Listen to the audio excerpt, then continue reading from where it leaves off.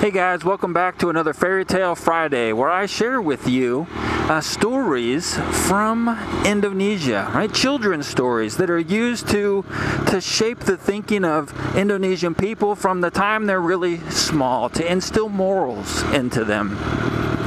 Today's Fairy Tale Friday is dedicated to my very favorite cousins, Micah, Kayleen, Evie, and Timmy.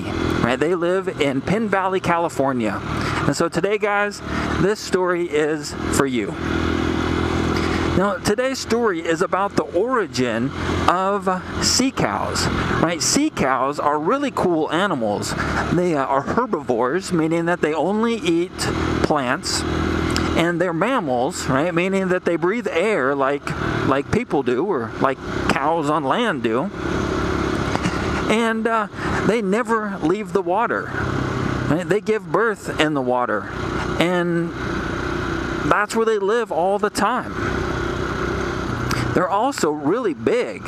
Right? Sea cows can be 7.5 to 12 feet long and can weigh around 3,000 pounds. And so this is the story of where they came from, or the legend of where they came from. Right, so a long time ago, there was a bunch of chickens that tried to get run over by a motorcycle. No, that's not how the story goes. How's the story go? Yes, a long time ago, there was a family of 5, and a father, a wife, and 3 children. Now, they made their living by fishing and farming. Well, one morning, right, the father came in from fishing, and he had caught a whole bunch of fish. Right, so his wife took those fish, and she cooked them up for him for breakfast, and there was just too many for the family to eat in one meal. Right, so the father asked her to save the fish for the evening meal for him. Well, she agreed to do that, and she put the fish away for him. They all went away and started doing their regular chores that they needed to do. Around lunchtime, right, the mom and the children, well, they came back home to have lunch, and the youngest child, right, he asked to have fish. Well, the mom explained to him that they didn't have any fish to eat for lunch, that the only fish they had was the fish that was saved for the father for his dinner. Well, the kid started throwing a fit, right? I mean, was crying and was screaming and was just throwing himself down on the floor and rolling around. Well, because the mother, right, was weak, she couldn't say no to the child, and she ended up giving in to his fit. Well, she gave the kid the dad's fish. And he grabbed those fish and he just started scarfing them down like a greedy little pig. Well, evening came and the dad came home, and then he wanted to eat his fish.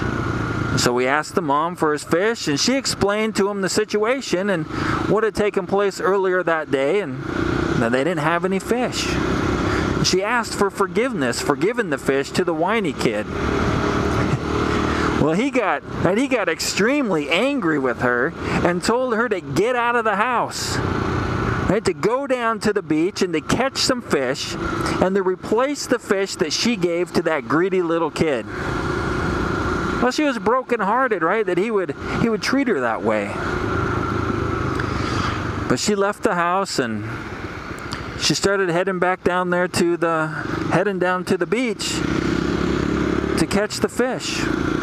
Well, she was so brokenhearted, right, that she didn't even care if she drowned down there at the beach. Well, she didn't come back that night, all the next day either. And so the kids, right, they went down to the beach looking for her. The youngest one, right, that got the fish, well, he was still nursing at the time, and so he was crying and hollering and just carrying on, right, because he wanted to nurse. He's crying out for his mom, "Mom, Mom, Mom, where are you?" Well, I mean, they were happy and shocked at the same time, right, to see their mom come up out of the water. She was all soaking wet, and well, she came over to the kids and she nursed the youngest one and told him to go back home, and that she'd be home as soon as she caught the fish. So they obeyed her and they went back home. Well, she didn't come home that night either. or the next day. So the kids went back down to the beach again to look for their mom, and they're crying out, "Mom, Mom, where are you?" Well, she came back up out of the water again, but this time, right, she had scales all over her, like fish scales. The kids were shocked and scared by this, and so they started backing away from her, and she's trying to explain to them, "No, I'm your mom, right? I'm your mom. Look, here, this is the evidence. I'm your mom." And the oldest child speaks up and says, our mom is beautiful. Our mom has smooth skin, and she doesn't have skin like you."